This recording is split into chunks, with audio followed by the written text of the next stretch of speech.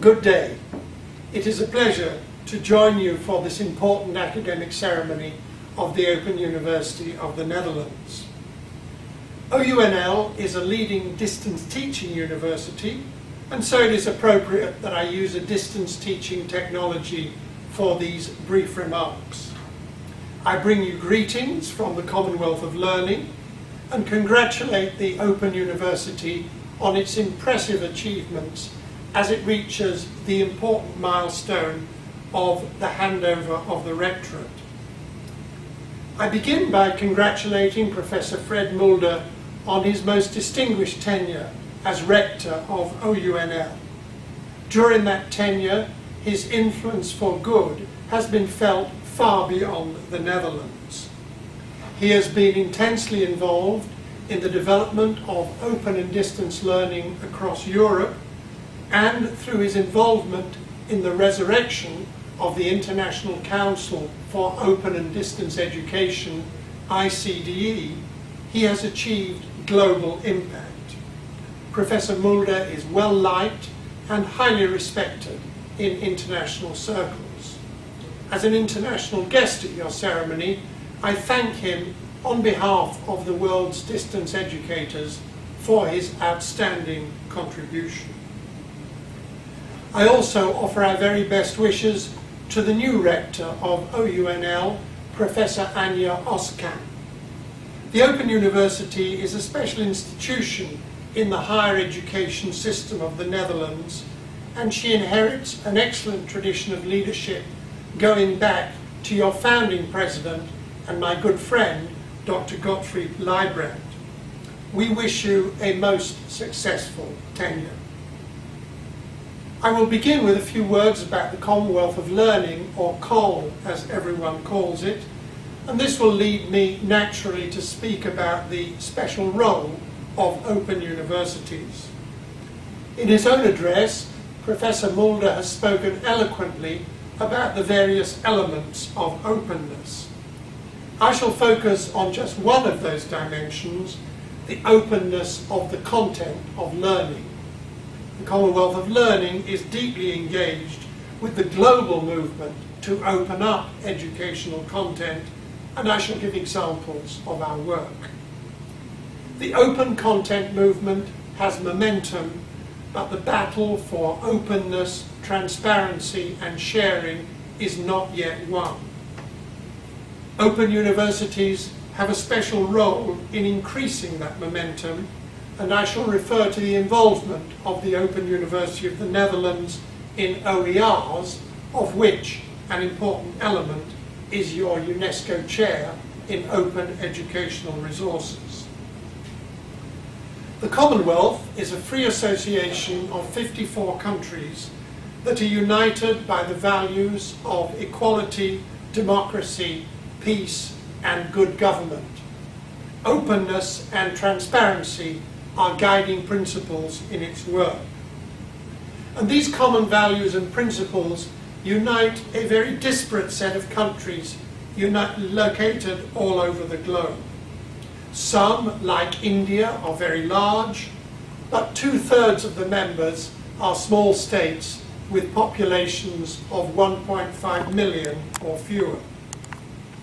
COL is an intergovernmental body created by the Commonwealth to help its members use a variety of technologies to expand and improve learning for development. And that is our motto, learning for development. By development, we refer to the Millennium Development Goals, the goals of education for all, and those Commonwealth values of democracy and openness. We are a small organisation of only 40 people, but we impact a range of global learning challenges, formal and informal. To help expand and improve formal education, we show how distance learning can scale up secondary schooling and expand the supply of teachers. Both challenges are huge. Worldwide, there are some 400 million children between the ages of 12 and 17 who are not in secondary school, and we also need 10 million more teachers. COL is also helping to expand tertiary education in small countries through an exciting program called the Virtual University for Small States of the Commonwealth. Expanding informal learning is the other part of our work. It focuses on the huge global challenge of giving tens of millions of young people the skills to enable them to earn better livelihoods. A particular facet of this is learning for farming, because despite massive migration to the cities, improving the prosperity of rural communities is crucial both to food security and global development. The mission of the Commonwealth of Learning is the use of technology in learning, which is also the mission of the Open University of the Netherlands. But what is the fundamental contribution of technology to learning? Governments and the public want three outcomes from their education systems: access to be as wide as possible, quality to be as high as possible, and cost to be as low as possible. Creating a triangle of vectors from these three outcomes makes the challenge clear. With traditional methods of face-to-face teaching, this is an iron triangle. You want to stretch the triangle like this to give greater access, higher quality, and lower costs, but you can't. Try extending access by packing more students into each classroom, and you will be accused of damaging quality. Try improving quality with better learning resources, and the cost will go up. Try cutting costs, and you will endanger both access and quality. This iron triangle has hindered the expansion of education throughout history. It has created in the public mind an insidious link between quality and exclusivity. This link need not exist, but it still drives the admission policies of many universities, which define their quality by the people that they exclude. But technology can transform the iron triangle into a flexible triangle. By using technology, you can achieve wider access, higher quality, and lower cost, all at the same time. This is a revolution. It has never happened before, and this is what technology can achieve in education if well used. How does technology do this? The fundamental principles of technology, articulated 2 centuries ago by the economist Adam Smith, are division of labour, specialisation, economies of scale, and the use of machines and communications media.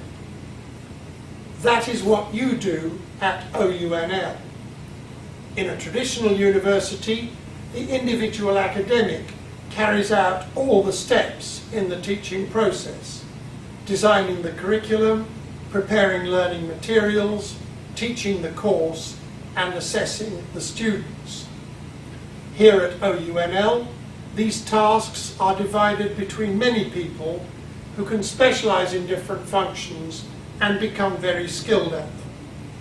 So my key point is that the principles of technology not only give you economies of scale, but also the quality of service that goes with specialisation. And that is why OUNL came top in the National Survey of Student Satisfaction last year, and second for 3 years before that.